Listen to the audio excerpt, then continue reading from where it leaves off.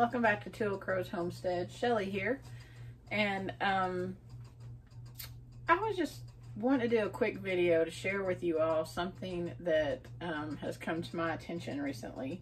I mean, I started hearing about this a few months ago, but I noticed when I was at work today that I'm the training manager where I work, and so I do training classes and all of that, and in my classroom I have like a basket of snacks sitting there and stuff. And I noticed that one of the packages of snacks had a term on them, on the ingredients, because I'm always looking at the ingredients of everything. It had a term that said, contains bioengineered food ingredient. Just like this, right there. Do you see that? It says contains a bioengineered food ingredient. These are like chicken crackers from the dollar store. These graham crackers say the same thing. And so it just got me thinking. I was like, okay, what is a bioengineered food ingredient? So I Googled that, and it says that it's taken from like food, actual food, and it does something, or there's bioengineering done to the DNA of that food to change its structure. I don't really understand why like whole food products need to be bioengineered to change their structure. That makes no sense to me. What's wrong with just the food? What's wrong with just the regular? Why do we have to bioengineer anything? So it got me kind of going down a rabbit hole of this lab-grown meat that they have out there, and so I started researching that a little bit. Y'all, I don't even know. I don't even know.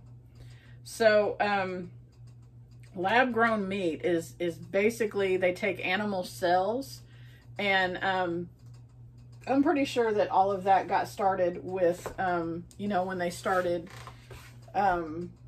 growing animal ears and sheep and goats and stuff like that in a test tube in a lab. I'm sure that's how all of this got started. Cloning, I guess, is what that's called. So a lab-grown animal, they take animal cells, a small amount of animal cells, and they grow from those animal cells like a slab of meat. And it has now been approved to sell lab-grown meat in restaurants.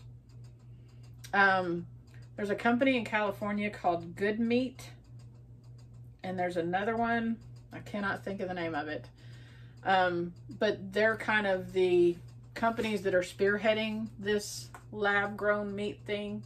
And they say that they're going to fix whatever issues we think we have with meat.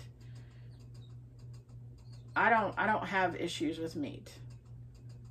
And one of the things in the article that I read, it said that they're not processed. These animals aren't butchered, slaughtered, killed, whatever you want to say.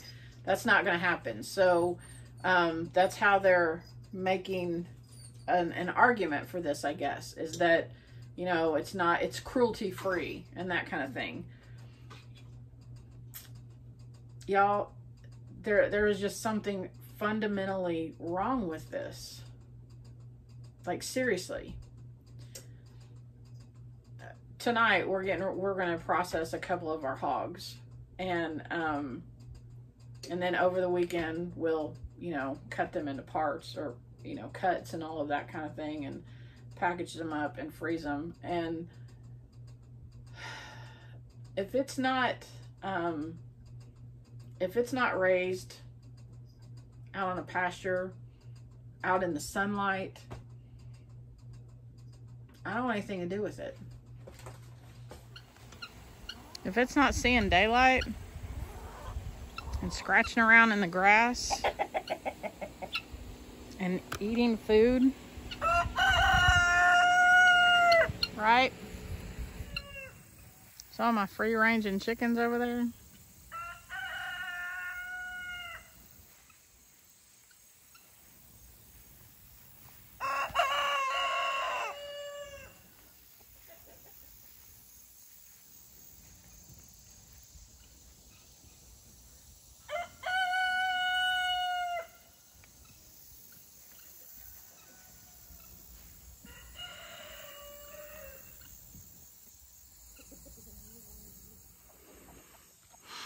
If it's not walking around on 2 legs and living its best life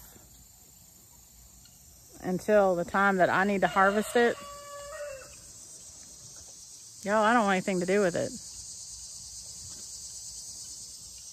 It's just wrong. And the thing about it is that they're going to continue to do this. They're going to continue to decide to make bioengineered meat or lab grown meat. I have a little green egg from my new Easter eggers. But they're going to continue to make bioengineered meat, lab grown meat, or bioengineered food products or whatever, as long as we continue to buy them. If we continue to consume them, they'll continue to do this. It's just, I don't know. It ain't my thing. I don't want anything to do with it. And they're also, you know, having approved them manufacturing these slabs of fake meat, they're also selling them in restaurants.